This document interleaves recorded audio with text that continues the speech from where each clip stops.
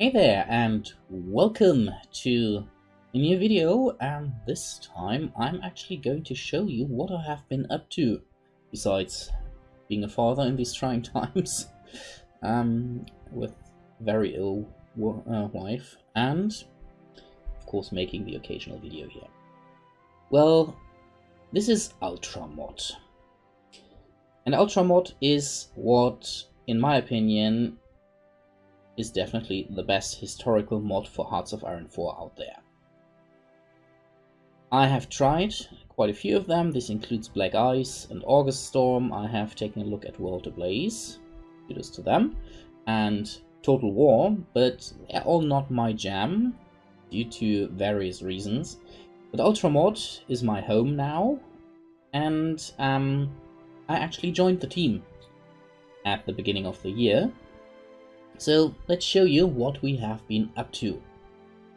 As you can see, the German tech tree looks quite a bit different, with even the armored cars having early on quite a few derivatives. But something that you might also not be used to, these derivatives don't unlock on the same dates as the main tanks. As you can see, the Panzerjäger 1 only unlocks in 3 years, currently 1936, so 1939. As it is with most of its derivatives, and the Marder 1, actually Schwimmpanzer 2, it all takes a bit longer here. So you have to keep an eye on when the interesting derivatives become available, and early on you just won't have any. We have the Panzer 3 with the infamous Stuck 3, and its early assault gun variant, of course. That is basically the vehicle that invented this line of armored fighting vehicles. We have the Panzer IV, that early on only gets a Tauchpanzer. We actually have the Panzer 38T, that can be changed to a Marder 3 or Schwimmpanzer 38T, you can convert them. And we have a nice little trick here. As you can see, these are all models. You have already seen that with the American tree. These are all follow-up models. Now our trick is that when you have Panzer IV's research, and you research the Panzer IV DEF, represent these variants, you can actually convert the older tanks to the newly researched ones. So that's a kind of a special trick we have there. Same is true here with the Panzer 38T. You can now convert it to the 1940 upgraded variant. Quite a bit more armor. The Panzer IV can then, at the beginning it's an infantry support heavy medium with a short-barreled small howitzer, and then can be changed in its role. And as you can see here, we have actually pointed that out pretty clearly in bright colors so you don't miss it, because this is now switching over from the infantry support battalion to the medium battalion, while the Panzer 3 Ausführung N switches over to the infantry support role. So people don't get confused. Yeah, the Tiger is here. Something you might also have noticed is that for some models the reliability is absolutely brutally low, and generally reliability in Ultra is much lower. Why that is the case, I will tell you soon. We have also given some options for going off limits of the historical way, like actually build the Mouse and the E100, the E75 was planned, the E50 was planned, so those are in. That goes down to the Leopard 1. Also the Rule 251. And we gave the option to switch to the Panther 2, and then the Panther 2 8.8. So you can decide to go the historical line and switching to the Panther F in the end, or you can stick to what originally was planned but then not done, go for an upgraded Panther. Other nations have similar options. For the Soviet Union, for example, there is the T-34M, that was the planned T-34 upgrade with a new suspension and generally far better than the early variant of 1940, that had to be scrapped when the Germans invaded. So it's quite a bit more costly than the early one or the actual somewhat upgraded variant that was then in history introduced. So as you can see, it's quite more costly, it needs more fuel, but its reliability is higher, and it's generally a better tank than this one. But as the Soviet Union, you want the maximum output with tanks. So yeah, you can choose between the two. Also another thing that will probably keep you from going for the T-34M, if you research the T-34M, you can't go for the T-34-85. Another nation that has this is Japan. That might surprise some, but yeah, we have actually made a proper tank tree for Japan. I can tell you that was quite a piece of work, and as I like to say, I think I might have summoned 1 or 2 Japanese-only demons while reading through all these various tank names. Igor, Hogo, Chini, Chiha, and so on. But yeah. Here we have the historical line with the Chiha, Chihakai, the Type 4 Kinu, and yeah, then the upgrades that become increasingly ahistorical because, yes, there were single prototypes or something like that. And the ahistorical line is the Chini, Chiho, and Chito, which were all prototypes and projected, but since the war in China broke out, the Japanese decided to go for the more costly tanks, so these are earlier available and cheaper, and generally not that bad. Of course, other majors also have tank trees, as for example France, whose tank tree is an utter ridiculous mess, just as it was historically the case. And we also have, of course, the home of the tank, the United Kingdom.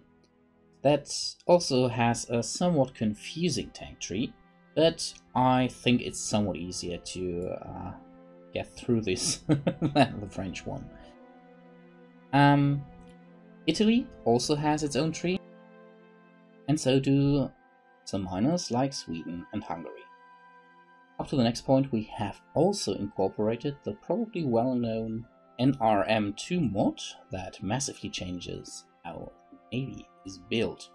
We'll take a quick look here at the German High Seas fleet with the Panzerschiff hull, the Deutschland-class Panzerschiff. That looks a bit different, does it?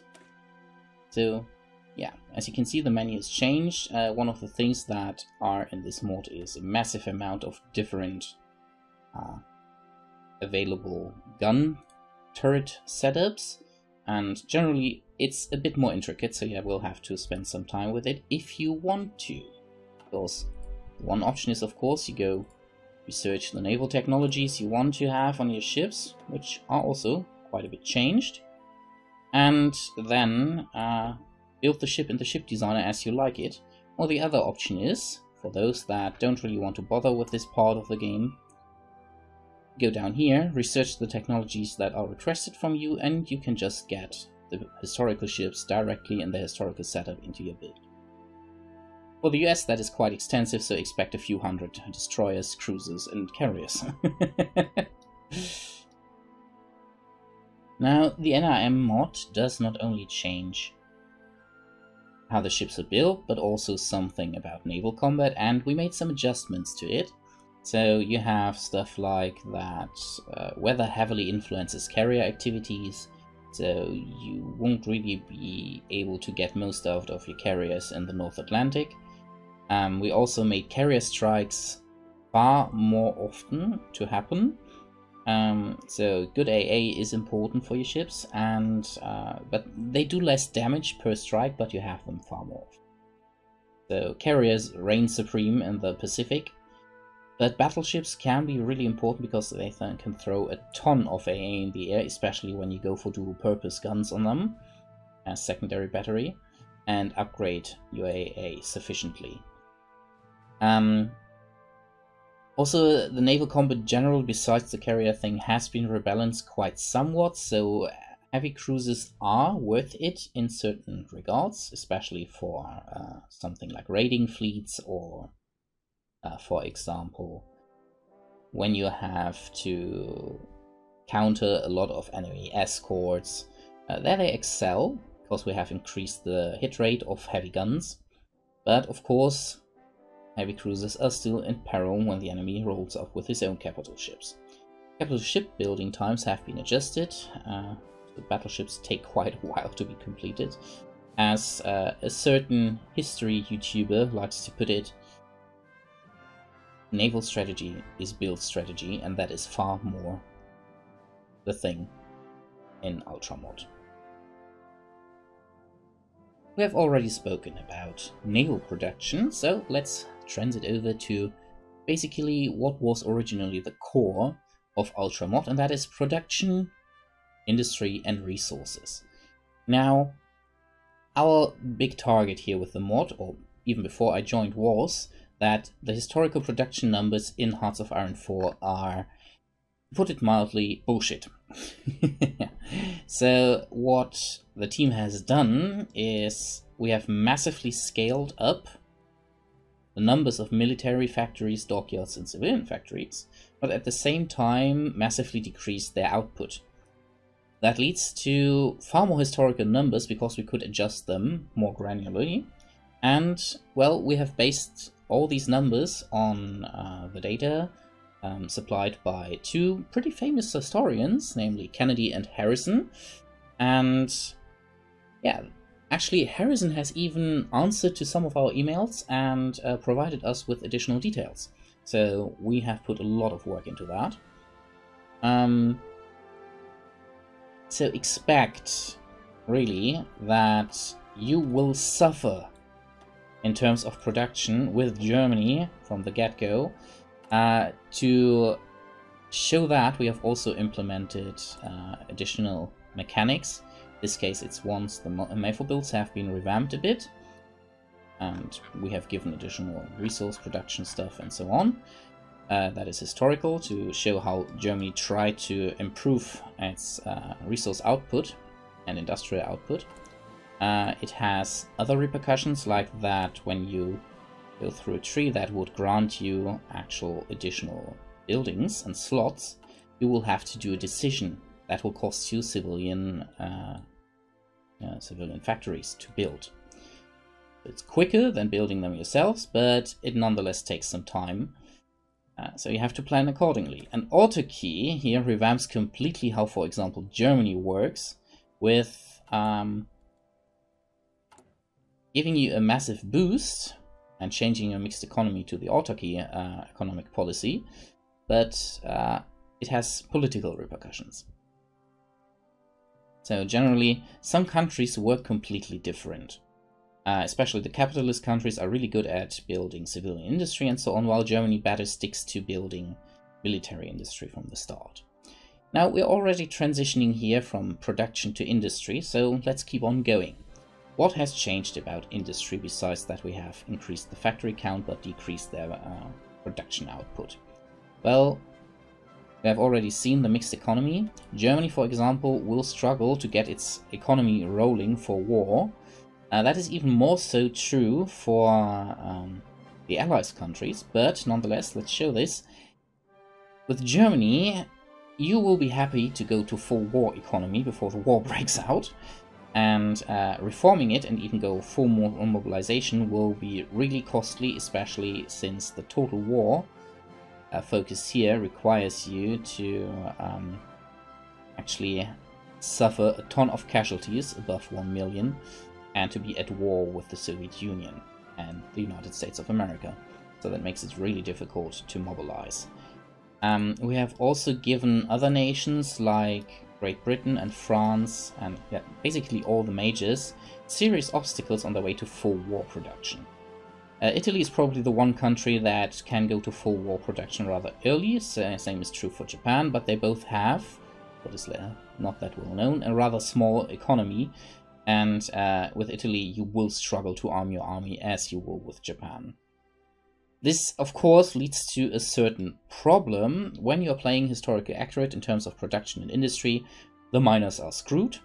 The miners are important to support especially the Axis with sufficient numbers of troops, but they won't be producing that much on their own. They just can't, because their historical industry count is abysmal. So you need them for their troops, not so much for their output, but sometimes, and that is another point when we are in production and resources, for their resources, of course, because that has been changed too. Well, the first thing is only a name, basically. This has been changed, the tungsten, to rare materials, so it includes a bit more stuff. But what has been massively changed is we now have raw resources like coal, bauxite, and iron ore. As you can already see, Germany doesn't really need that much in terms of coal, but it needs iron ore. What do you need iron ore for? Well, one, for that you need iron ore is the steel mill, because steel isn't just available. If you look at the map again here, the trade mode, you see that there is no steel really, besides in certain locations, and that is not a resource that you can just gather like that. You need for that the steel mill, and the steel mill requires you to supply it with coal, one rare material, and iron. It's not just growing on trees, as some might say. The same is true for aluminium, which requires coal and bauxite. So keeping that balance is important, and every now and then you might probably run out of one of the rare materials and then have to, or iron ore, coal, and you will have to reopen a closed down steel mill or aluminium smelter. Some might have already spotted it. We also split up synthetic refineries and rubber refineries. Yeah, rubber refineries are now rather costly because they cost you oil, as was historically the case. And as the synthetic refinery consumes quite a lot of coal, so if you overdo on this, you might actually run short on coal at some point.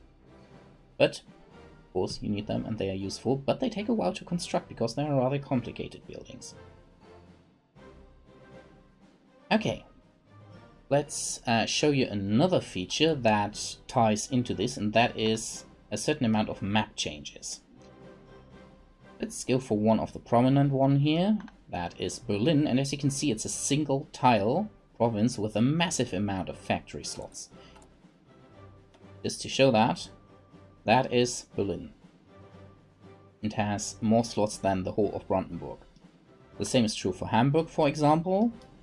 The same is true for the Greater London area, but you have other areas in the world, especially in the US, that features similarly. With, for example, Washington, D.C.,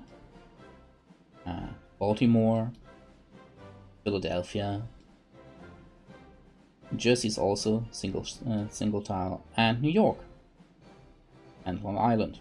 So you have a lot of very small tiles, also Boston up here, very small states, single tile, that have a ton of infrastructure and slots for factories. So make sure to make the most use of this, and these hubs are of course extremely important, so don't lose them. And, well, keep them from bombing. That is especially true for London and, of course, for Berlin and Hamburg.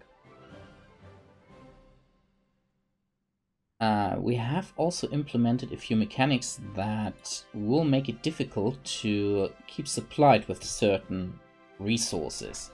A great example for that is the very important nation of Sweden that supplies the Axis with a lot of its iron ore and rare materials. As some of you might know, the harbor of Narvik was very important for this, because it's the only ice-free harbor in winter. The Baltic Sea tends to freeze shut in winter in this northern region, so the harbor of Luleå couldn't be used to ship out the iron ore from the north of Sweden. That was why the Germans actually invaded Norway mostly, because they wanted to secure it as a route to ship their iron ore to Germany that Germany needed at the time. When you do this in Ultra Mod, when you invade Norway and you don't hold Narvik, then Sweden will embargo you. You won't get iron ore and you won't get rare materials for a while. That is to show how important this harbor was. And that will certainly hurt you somewhat in your early war production. So yeah, allies, keep an eye open, try to hold Narvik. And yeah, in case you just want to ignore it, remember the allies can take Norway too. Since no full overhaul mod is really truly overhaul when you don't overhaul the actual combat and the divisions, we have of course also done something to the division designer and the combat system. So the first thing you will notice is that, yeah, where are my battalions? Where is my 20 and 40 width? Well, it's gone. the meter has been killed. Of course, there's always a meter, but we have made sure here in Ultra that it's a bit more difficult to find the sweet spot. And this is the standard front width in Ultra is 24 for province 96. So yeah, as you can see, this division is currently only on 21.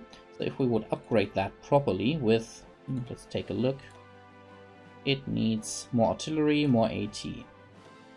So we go with, as you can already see, light infantry we have here available, and even militia, but we want some more artillery. 23, and now we can put in some AA, and there we go. That is a 24 width division, and that's the endpoint. You can't put in. There's nothing else you could do here. Of course, we have more support companies, and that makes sense since we have more equipment, like for example the split between artillery. We have heavy anti-air, light anti-air, artillery, heavy artillery. So of course you need more support companies to get all this stuff in your division without getting too much into these. So that is one thing. The front width system has been changed. Also, you can see directly here how your division is being influenced by the terrain. The terrain itself, it doesn't do that much. The division has from the start certain modifiers that show how they do in various terrain types. Some divisions, or some battalion types, do really well in urban combat. As you can see, infantry is not really hampered in movement, and its defense is not that much decreased. In this case, not quite a bit through this, while infantry itself isn't really good, isn't bad.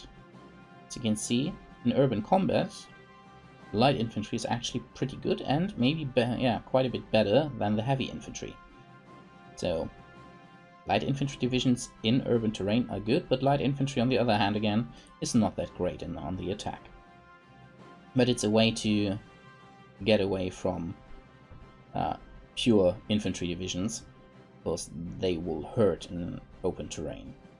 As you can see, these need different equipment. You see here infantry equipment and infantry equipment, but also heavy infantry equipment. That was one of the new types of equipments we implemented. It's actually rather simple, since these are generic and not nation unique. We're implementing some nation unique options here, especially for the US with the Garand, but besides that, that is pretty straightforward and easy to do. We have the same with the artillery. It's also not nation unique, but yeah, it changes a bit how you build your divisions. Combat changes, very important for you guys probably to know. Tanks are really strong in Ultra, and they will trash infantry in open terrain. Infantry is very good in dense terrain, it's very good in swamps, like here, or behind rivers, but please don't try to fight tanks. No matter how high your AT rating and your piercing is, don't try to fight tanks of any type in open terrain with infantry. It won't work. Fortifications help, but ultimately the tank was developed to break fortifications, and it can absolutely do that, especially when the enemy fields something like assault guns or a special type of assault guns with flamers that we also have in the game. Besides that, we also have it that certain tactics will result in decreased front width, so attacking all head-on, and when the enemy then does something like an ambush tactic and during the combat, the front width will go down and suddenly you will suffer massively. That ties into the doctrine changes. Of course, we have changed the doctrines too, because, yeah, well, otherwise it would be boring, wouldn't it? So, mass assault for the Soviets, of course, with deep battle and mass mobilization. You will already notice that it's not a decision anymore. You can go for both, because historically they did both. So, the mass assault doctrine, of course, gives bonuses to infantry and to generals using basically anything on the front line. Yeah, of course. And line artillery gets extra soft attack and such stuff, and later on it boosts the tanks and general organization and so on. Helps with auto supply and decreases your front width for your infantry divisions, so they can be bigger. Then we have the asymmetric warfare doctrine that, for example, a lot of the miners use, and Japan and Italy. That buffers infantry quite a lot, even light infantry, special forces units, and later on a bit on tanks. So that is a good tree for basically those nations that can't really afford big tank forces. Nonetheless, they can't be really strong because the infantry is very good on the defensive, and if you get a few counter-tank destroyers or something like that in them, they can be devastating. Then we have superior firepower for the Brits and the US, for example. Here we actually have a decision, fast approach and the prepared approach. Yeah, changes a bit how you use your divisions, and in the end it gets really, really strong when you use tanks on a lot of divisions as support companies, for example, and mechanize in depth with every force. And then we of course have the Bewegungskrieg doctrine that is especially strong at the start and has one of the more specialized doctrines, the 8.8 centimeter flak batteries, that shows the integrated use of 8.8 centimeter AA guns as anti-tank. So they get a massive boost to the anti-tank capability of the heavy AA, which is historically accurate. You might notice that we stick a lot to that. Yeah, expect them to be fast, hard-hitting, but they fall a bit behind against the superior firepower doctrine in the end. Of course, the focuses have been changed somewhat too. We haven't done too much to the Soviet Union, but you will notice that the Great Purge has been changed quite a bit. You should really take a look at every focus and its effects. For example, the Great Purge should be done on its historical date, otherwise it might have some repercussions for you, or maybe you should do it earlier or later. It's your decision in the end, but you should definitely do it. Non-historical events have been largely removed. As an example would be Germany, where currently the ahistorical focus tree doesn't even exist. We will, after the full release with the reworked air, actually re-implement some ahistorical options, but currently we don't think they fit to historical mod, and also most of the ahistorical trees that are in Hearts of Iron for vanilla are really, really ahistorical and don't fit at all. Yeah, just thinking about the American Civil War and the Japanese communists. But some new focuses might be spotted, like Werwolf, Volkssturm, or the Operation Wacht am Rhein, and yeah, reintegrating certain regions, or as another example for fighting the Soviet Union, Prepare for Blau. Now, I already mentioned the change air tech trees. So here you get a quick view at the German tech tree. We have done a few additional changes besides just splitting these up properly in proper tags. And we have also added the fighter bomber variant and the heavy fighter bomber variant, Bomber in German, that's why Jabo. These are currently generic, so every nation has the same stats on the planes, but there are some, well, you could say secret, they're not really secret, but they will pop up, certain variants that are a bit better than what other nations get. For the Brits, that is some Spitfire variants, for the Germans, the Focke-Wulf variants and Bf-109 variants, and for the Japanese, of course, the Zero. You might also have already spotted these. Those are the maritime bomber variants of these types that are solely for targeting naval targets. And they're not bad at it, but their main advantage is a massive range over the regular torpedo bombers. And we have implemented the maritime patrol aircraft. These are very costly, but have a very big range, and while they're not exactly the strongest in attacking, their main job is to supply air support and recon for active fleets. And if there's one thing they're actually good at, it's hitting submarines, as it was historically the case.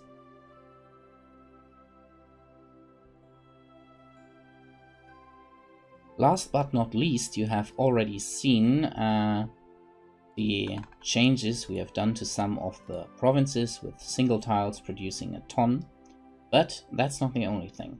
We have also changed a bit how, for example, Norway is built up with impassable areas or impassable province borders, resulting in some mountain passes that are rather difficult to take. So Norway is quite a pain.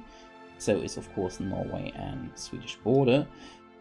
That is especially true for Finland. That is now a tough nut to crack with these rather tiny areas where the Soviets have to funnel through while under the effect of the Great Purge. So Finland can defend itself better. Mannerheimer has also been buffed, and Finland actually has a specialized focus tree, courtesy of Foreman the Finn, who provided us with it.